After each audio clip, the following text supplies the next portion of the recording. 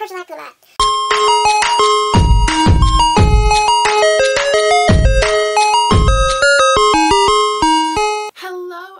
It's your girl Jay, and today I'm here with my thriller recommendations part 3. I do one of these every single October. I know that it's November now, we're a little bit behind, but I will leave the links to the first 2 parts down below if you want to check those out, because obviously I'm not going to talk about books that I talked about in those videos in this one. So I chose 5 books to talk about this time around, so without further ado, let us get started. The first book that I have is The Female of the Species by Minnie McGinnis, and this is a very popular book. So many people are a huge fan of this, myself included. I gave it a 4.5 out of 5 stars. The only reason I bumped it down from a 5 out of 5 stars is because the ending ruined me, and I'm still not over it, like 2 years later after I read it. I have a full review of this if you're interested to see my full thoughts on it, but I think that this is a great thriller book. It follows Alex Craft, who feels a lot of emotion, sometimes a little bit too strongly, so when the opportunity to get revenge on her sister's murderer arises, she decides to take that chance. She ends up meeting somebody named PK, who is the preacher's daughter, and they become friends. She then meets a boy named Jack, who is your typical jock, and he needs a scholarship in order to go to university. As their 3 lives become intertwined, they navigate high school together, and it's like the story of that. This book has been described as The Savage Song meets Dexter, which are 2 of my favorite things. Definitely think that that is a very true comparison. I just highly recommend this book. There are a lot of trigger warnings for rape, sexual assault, drug and alcohol use, and animal cruelty in it, so definitely just be aware of that going in, but highly recommend this one. The next book that I have is Pretty Baby by Mary Kubica. I honestly could recommend all of Mary Kubica's books for thriller recommendations. I am personally a big fan of them. I think I gave this one a 4 out of 5 stars. The book follows a woman named Heidi Wood who can't help but notice the girl and her baby standing outside the train station. So without consulting her husband, Heidi decides to take Willow and her baby home, and as secrets from Willow's past come to light, she realizes that her family might be in danger. This book is definitely a more slow burn thriller book. It takes a lot of time to get into the story, but the pacing, in my opinion, was really well done because everything is revealed very slowly, which makes it even more creepy, I thought. I was a huge fan of it. It's also told in 3 points of views: Heidi's husband, and like flashbacks to Willow's backstory, which I just think brought the whole story together. So this is another one that I definitely recommend if you're into. The next book that I'm going to recommend is definitely more on the darker thriller side, so definitely be aware of that going in. It is The Good Daughter by Karin Slaughter.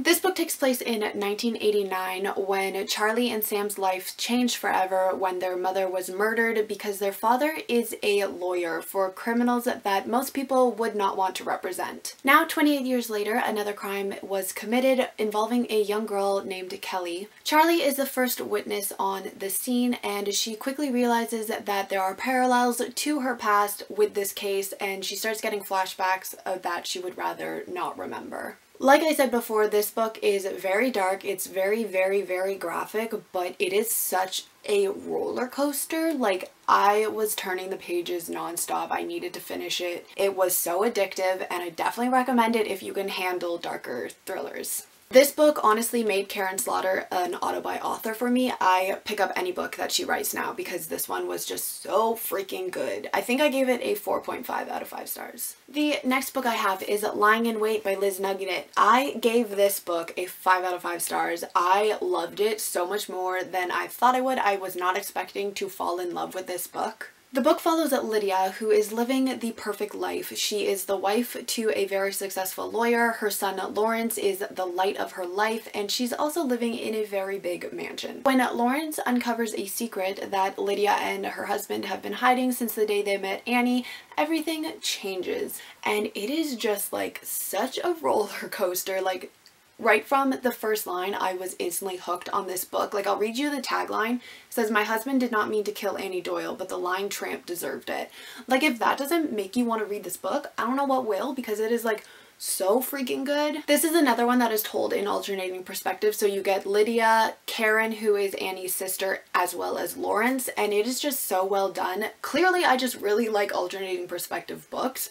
They each told the same story, but from different sides, and it was just so well done. And also this ending literally left me with my mouth hanging open. That's how good it is. So highly recommend you check out this one if you're into thrillers, because this is a thriller recommendation video.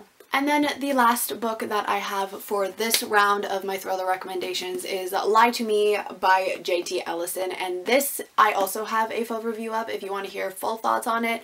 But I give this a 4.5 out of 5 stars. This one follows writers Sutton and Ethan Montclair, who seem to be the perfect couple. But then Sutton goes missing and Ethan becomes the main suspect. This is another one where you get multiple perspectives. It's also told in 3 different sections, which I thought was very unique. I've never seen a book do that before. But you get a perspective from Sutton, Ethan, Holly, who is the detective on the case, and then you get an unknown voice, which I thought brought the whole story together so well. Like, I was so invested in the story just because I wanted to know who the unknown voice was. It was definitely a he said, she said narrative, and I just really enjoyed it. I loved trying to figure out who was actually telling the truth. Sutton and Ethan are also very unlikable narrators, and I personally am a huge fan of unreliable narrators, so I definitely enjoyed that part of the book as well.